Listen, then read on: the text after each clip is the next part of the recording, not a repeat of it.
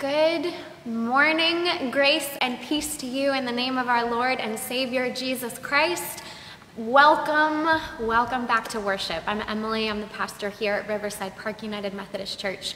And I want to say a warm welcome to those of you who are back home worshiping with us, and also for those of you that are watching this video later. You are just as much a part of this service. I want to encourage you again, remember that this is not just a show that we are producing. This indeed is worship. And so we encourage you, sing along with the hymns, read along with the scriptures, respond with the responses, and during the time of offering, go ahead and list those prayer requests so we can pray together. I want to say a special welcome and a happy Mother's Day to all of the women who are joining us and all of those who care for others. We also have a couple of announcements I want to list. There is a post on the Facebook page that has all of them. But don't forget, we have Songs at 7 this Wednesday. This week will be our praise team playing music. We also have a brand new exciting thing happening this week. On Tuesday at 6:30, we're going to have what we're calling River Kids Zoom. And so that's a special Zoom call for our kids 5th grade or younger. It is not school, it is not class. In fact, I think this Tuesday they're going to do a pretty epic scavenger hunt. So you can email kids@riversideparkumc.com to get the Zoom link for that. So sign on and play some games with Miss Dakota. And then last but not least, we're going to continue this online worship. Our bishop and our conference has put out a recommendation that our in-person worship be suspended at least through June 15th. We're not really sure when we'll be back in person, but we're going to continue to offer some sort of online worship option, at least until a vaccine is available. So just know that that is happening. We are having those conversations. So please pray for God's wisdom for our church and our team. But at this time, we're going to continue our service of worship. We have a wonderful liturgy, a litany for Mother's Day, because we need to remember that Mother's Day is a joyful time of celebration for many, and also Mother's Day can be difficult, even on a normal year. And this year especially, we have to acknowledge that this Mother's Day is not a normal and typical year. Even for folks that have really great relationships with your kids and your parents and your children, we're not able to celebrate like we normally would, and so we need to acknowledge that. We also need to just name that this social distancing at home has tested the patience of even our most saintly of parents. And for folks that are caring for older moms that may be aging or in nursing homes, it's been especially difficult. And for moms who have distant relationships with your kids, the separation and social distance can kind of heighten that feeling.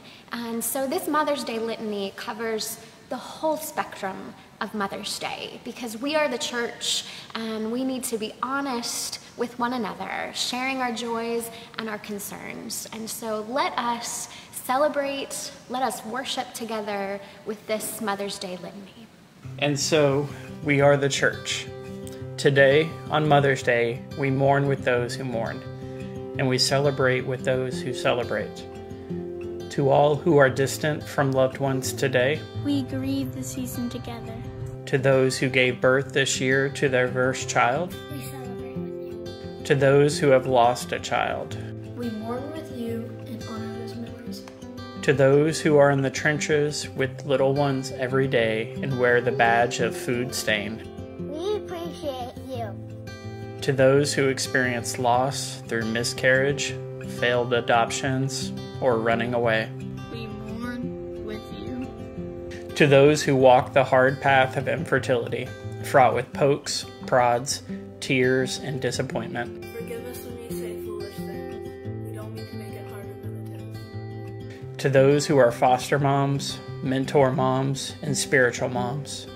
We need you! To those who have warm and close relationships with your children. We celebrate with you. To those who have disappointment, heartache, and distance with your children. We sit with you. To those who lost their mothers this year. We grieve with you. To those who experience abuse at the hands of your own mother. We acknowledge your experience and pray for your healing. To those who lived through driving tests, medical tests, and the overall testing of motherhood. We are better for having you in our midst. To those who are single and long to be married and mothering your own children. We mourn that life has not turned out the way you longed for it to be. To those who step-parent. We walk with you on these complex paths. To those who envisioned lavishing love on grandchildren, yet that dream is not to be. We grieve with you. To those who have emptier nests in the upcoming year. We grieve and rejoice with you. And to those who are pregnant with new life, both expected and surprising. We anticipate with you. To all women who offer love and care for others this day. We see you and we are grateful for you. Thank you. Thank you. Thank you. Thank you. This Mother's Day, wherever you are, we walk with you. Caring for others is not for the faint of heart, and we have real warriors in our midst. May the Lord hold you and keep you in grace. May the Lord bless you with strength and courage.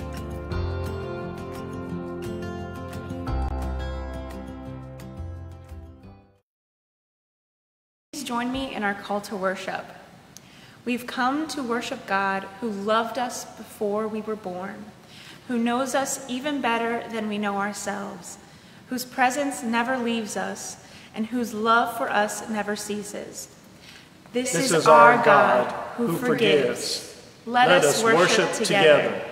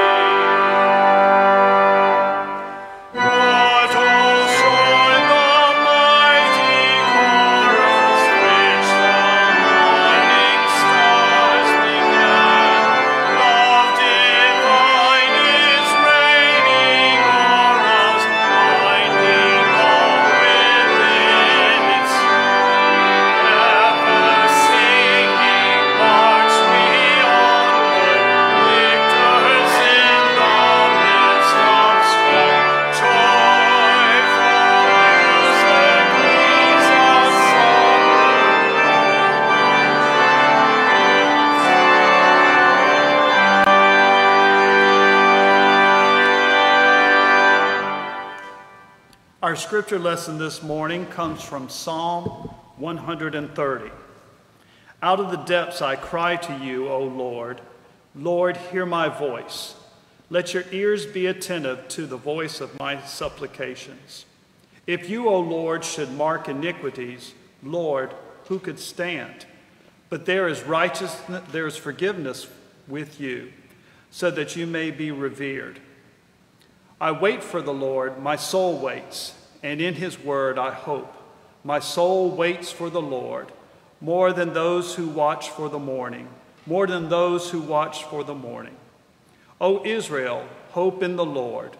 For with the Lord there is steadfast love, and with him is great power to redeem. It is he who will redeem Israel from all its iniquities. The word of God for the people of God. Thanks be to God.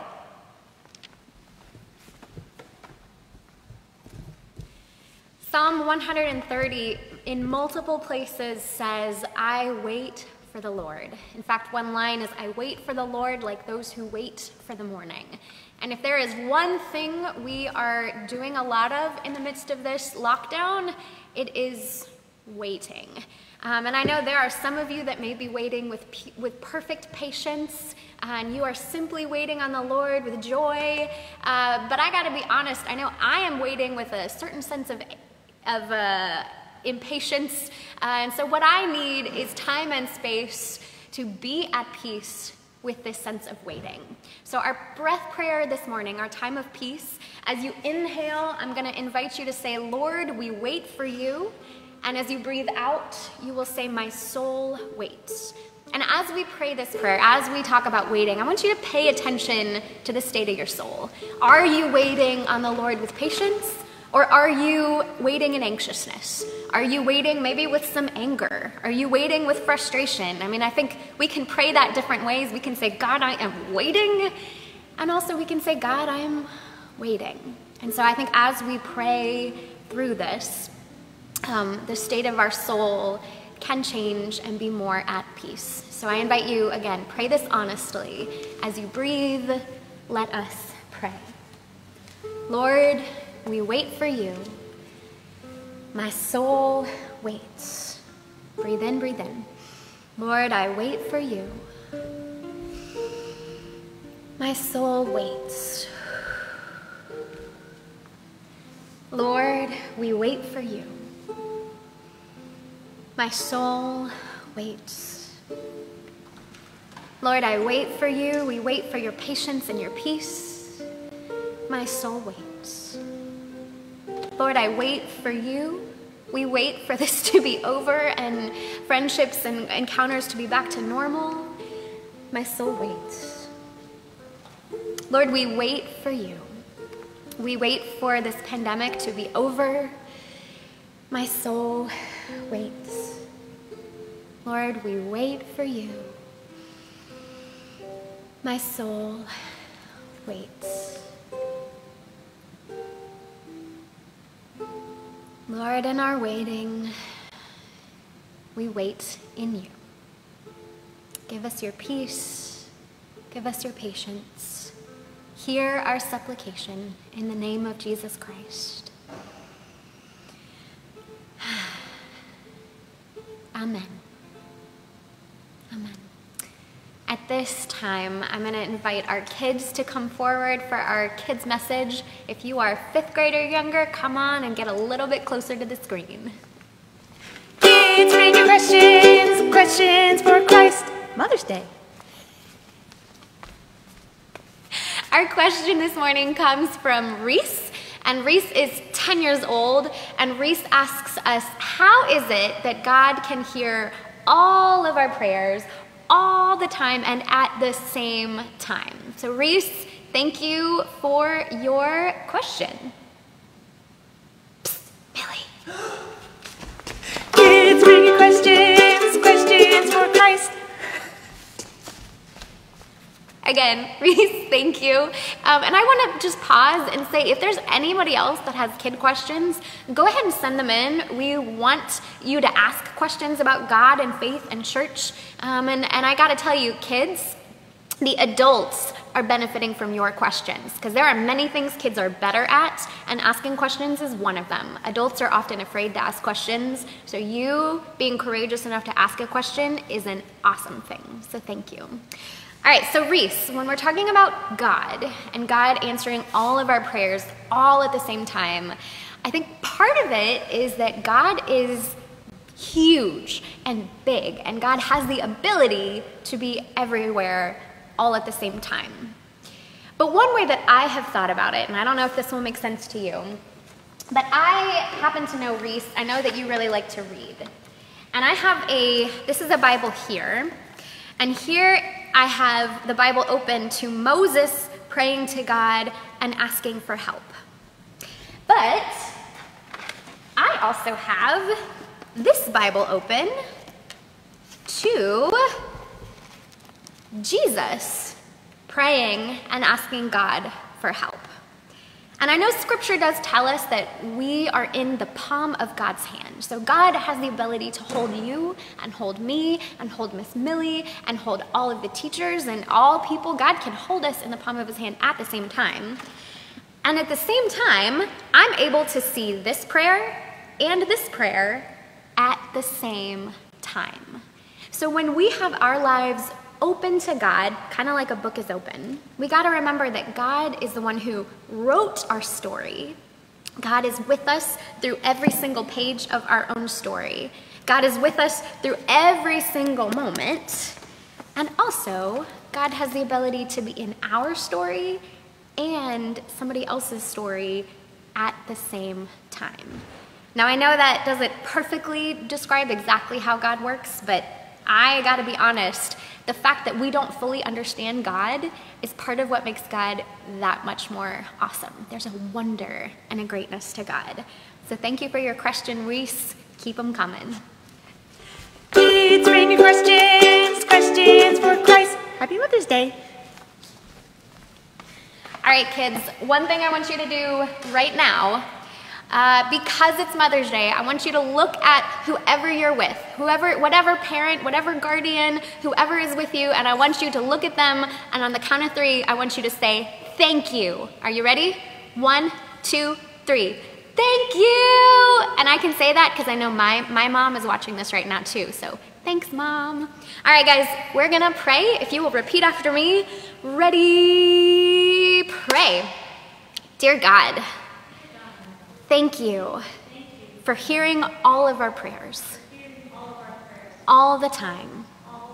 You are huge, and you are awesome, and you are listening. Help us to open our lives,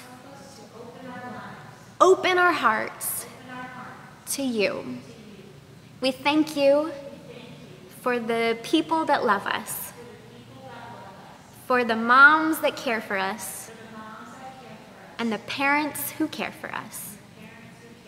We thank you, God, and pray in the name of Jesus. Amen. Amen. All right, guys, thank you. Now, at this time, we are going to shift to a time of offering. And so I know, again, typically on a Sunday morning we would pass the plates, and we're not doing that. So I encourage you, take this time to continue leaning into faithfulness and faithful giving. The address is on the screen, and the link to online giving is on the screen. This is a time to offer up our gifts to God so that God can use them for faithful mission and service. We are still going to continue these Wednesday dinners for as long as they are needed and as long as we can. And so some of this faithful giving is supporting those in our community who need it. One of the gifts of worshiping live on Sunday mornings is also that we get to pray for your prayer requests. So also I invite you to offer up your prayers of thanks and gratitude, your prayers for folks that need prayers, and then we're going to pray over those together after the time of offering. Let us give to the Lord our God.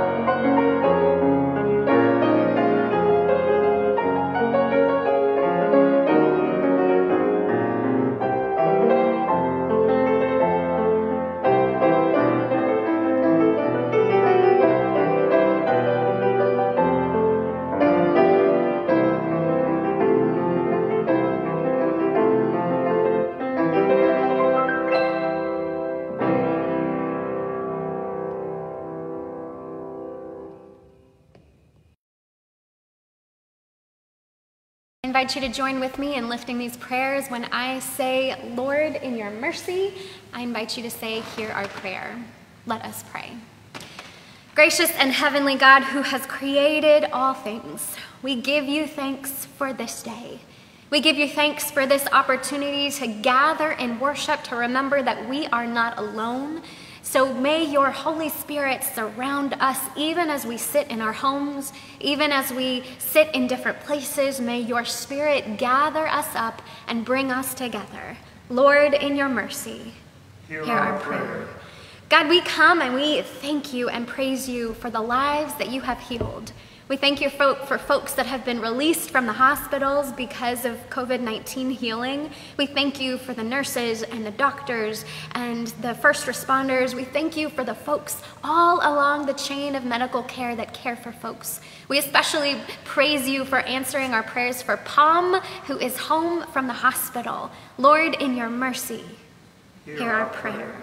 Lord, we continue to pray for those who are still affected by COVID-19. We know, Lord, that as we shift from thinking about the physical illness to the ways in which it is affecting the economy and the school system and the family systems, Lord, may you keep us vigilant that we would not forget that it is still a pandemic. It is still something to be cautious about. Help us to properly balance loving our neighbor and safety with the necessary needs as they spill forth. Give us your wisdom and your grace. Lord, in your mercy, hear our prayer. Lord, we lift to you those who are still sick, those who are struggling with things other than COVID-19, especially those who are facing cancer. Lord, we pray by name. We pray for Sharon and Gordon, and we pray for others who are lifted up as folks sit at home and pray for them by name. Lord, hear these names. We pray for your people. Lord, in your mercy, hear our prayer. Lord, we also pray for Roxanne and the Culbertson family. We pray for those who continue to fight for grace and hope. Lord, we pray for those who are uncertain about the future and finances. We pray for those who continue to carry the grief and the strain and the stress that this is causing. Lord, we pray for hearts to have hope and strength in you. May you remind us that you hold us, Lord Jesus. So for all whose hearts are weary, may you come and bring your light. Lord, in your mercy, hear our prayer. Lord, we pray for our leaders, those who lead and make decisions in our communities and in our countries and in our world. Again, gracious God, may you be with those in our school systems, the principals, and those in the school board. Lord, may you continue to send your grace to our students that are taking AP tests this week and our teachers who continue to teach. May you bless them and keep them. Lord, in your mercy, hear our prayers.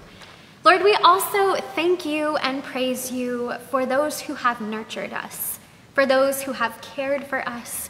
We pray especially for women, for moms of all types, for those who are joyous this morning and those who are a little weary this morning and all in between. We pray for those who are brokenhearted and for those who feel joy. Lord, in your mercy, hear our prayer. Lord, we also lift to you those who are caring for their parents this morning. We pray for those who have had to make difficult decisions about how to best care for their parents, to honor their parents, and also keep them safe. Lord, in your mercy, hear our prayer. Lord, we pray for those who are struggling with anxiety or depression. We pray for those who are struggling with addictions or other forms of diseases. Lord, in your mercy, hear our prayer. And so too, Lord, we pray for our own hearts. We give you our lives, we give you our joys, we give you this honest space of confessing that we need you. So may we remember that you are God. You are mighty, you are giving, you hear our prayers. You call us to live lives that are holy and pleasing to you, and even when we miss the mark, you continue to give your grace and call us to lives of service, lives of grace, and lives full of your abundant life. Lord, in your mercy, hear our prayer. All this we pray in the name of Jesus Christ, praying with one voice, gathered in different locations, gathered together by your Holy Spirit, praying one prayer, saying, Our Father, who art in heaven, hallowed be thy name. Thy kingdom come, thy will be done, on earth as it is in heaven. Give us this day our daily bread, and forgive us our trespasses, as we forgive those who trespass against us. And lead us not into temptation, but deliver us from evil. For thine is the kingdom, and the power, and the glory forever. Amen. Amen. So, Mother's Day is always kind of a tension in the church because Mother's Day is not a religious holiday. It's not specifically mentioned in Scripture. And also, I don't know if you know this, but the same woman that advocated for Mother's Day to be started in the early 1900s in America, about 10 years later, when she realized that it had become like an entire product of the consumer-driven card industry, she turned around and tried to get Mother's Day taken off the list of national holidays because she wanted it to be a time for people together and not a time for buying a whole bunch of stuff. And same too in the church, we have this tension of it's Sunday, it's about God. And yet, I have to say, like, there are many ways in which being a mom has forced me to grow deeper in my spiritual faith. Now, hear me very clearly. You do not have to be a mother to be close to God. You do not have to be a mother in this society. You do not have to have a child of your own in order to grow spiritually.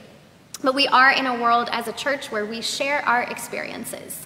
And I know for me, I have to say honestly that I love my kid. This is my first official Mother's Day as a mother. And if there is one thing I have learned other than I love my kid and it's a wonderful thing, I also have to say honestly, there's nothing quite like motherhood in my experience to bring me front and center to my many, many, many failings.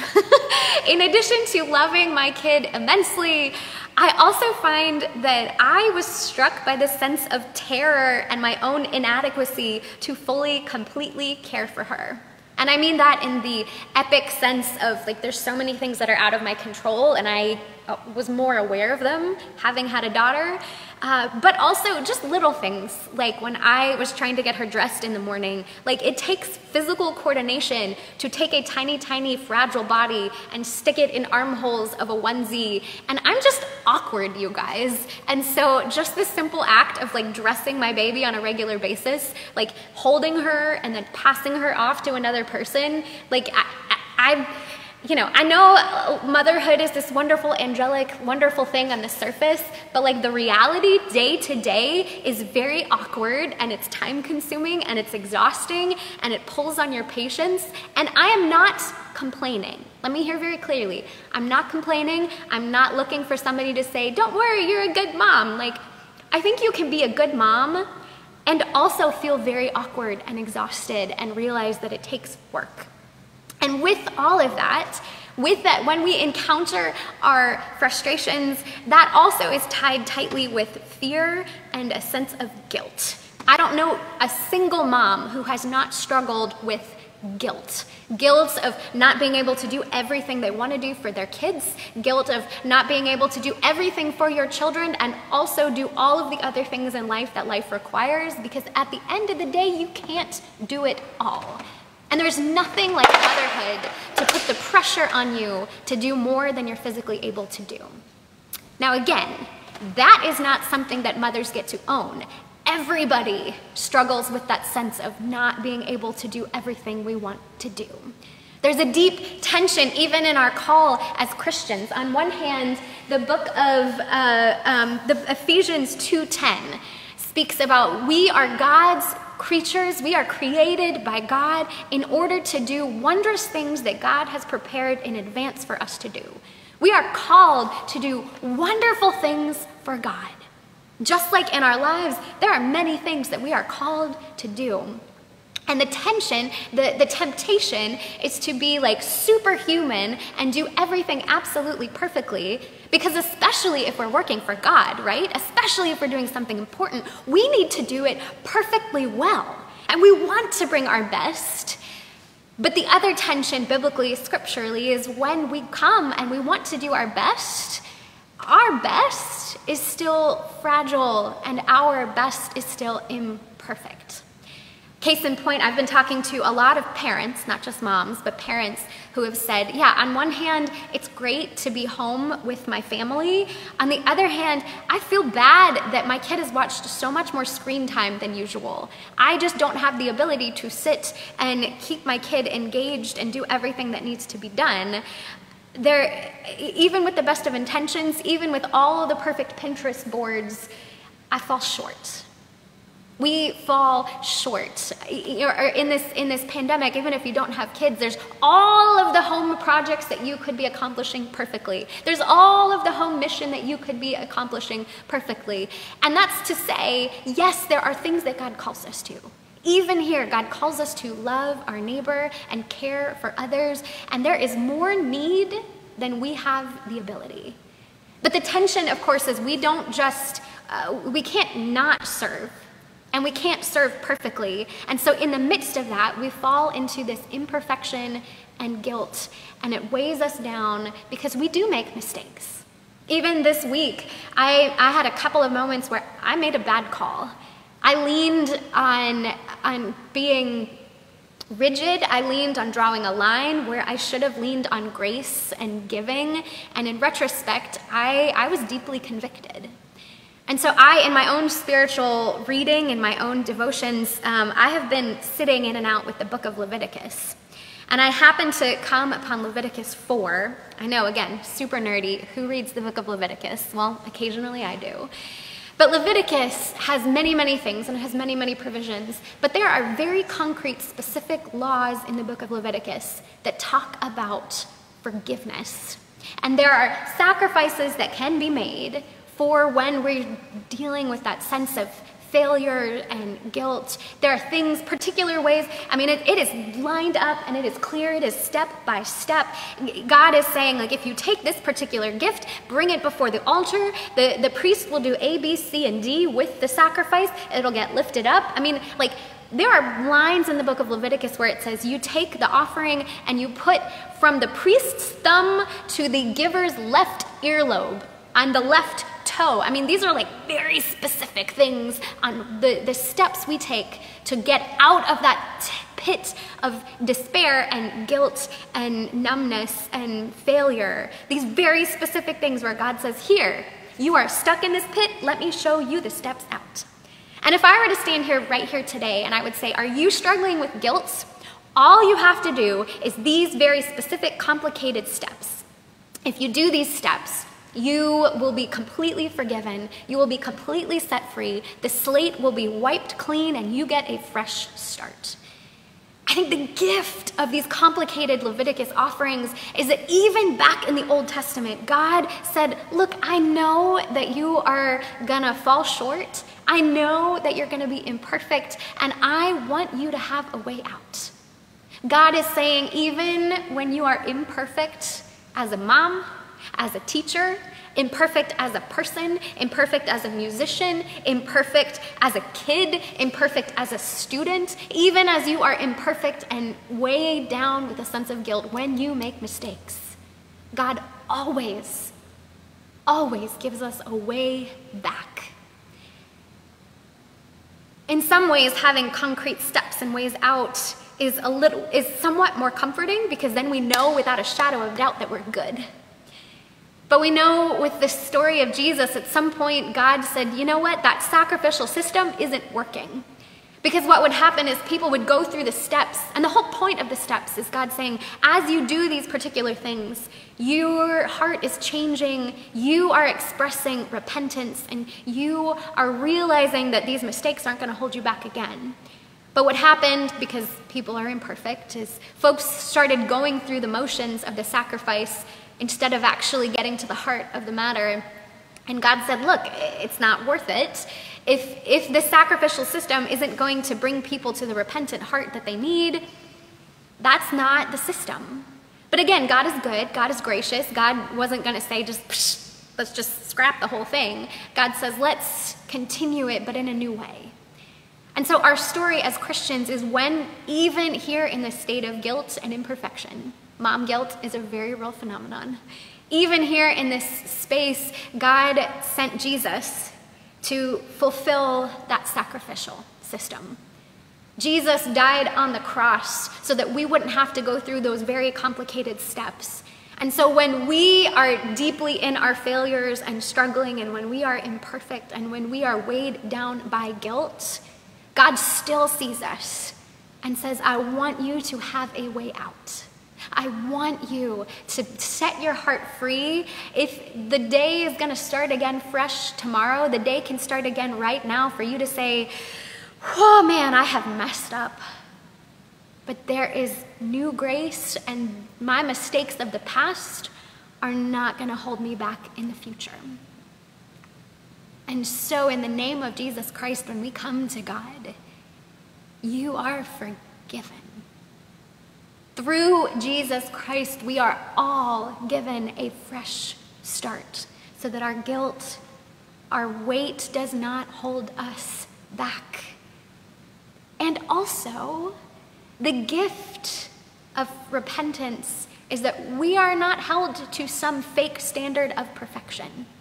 There is no such thing as a perfect life lived perfectly, because the reality of our mistakes and our sins, the reality is that at the end of the day, we are not called to be God. Let me rephrase that. You are not God, my brothers and sisters. You are not perfect. You don't want your kids to worship you. You don't want others to worship you and see your amazing perfection. We don't want the internet and Facebook and Instagram to worship you. And so even your perfections are not the full story. We are still given images of grace, not just in Ephesians, not just in Leviticus, but in Proverbs 3. And you may have heard this verse before. Proverbs 3 says, trust in the Lord with all your heart. Do not rely on your own insight. In all your ways acknowledge God, and he will make straight your paths. Do not be wise in your own eyes. Fear the Lord. Turn away from evil. It will be a healing for your flesh and a refreshment for your body. It is physically healing for us not to lean on our own perfections, but to lean on God's.